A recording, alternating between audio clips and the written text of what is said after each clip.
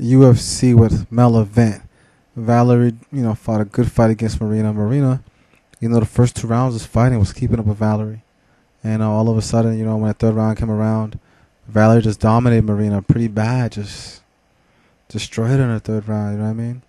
And besides that, it was a great fight. It was a great fight, great 15 minutes. It was a great fight. Great fight. I'd watch it again. It's not just about Ronda Rousey and Chris Cyborg.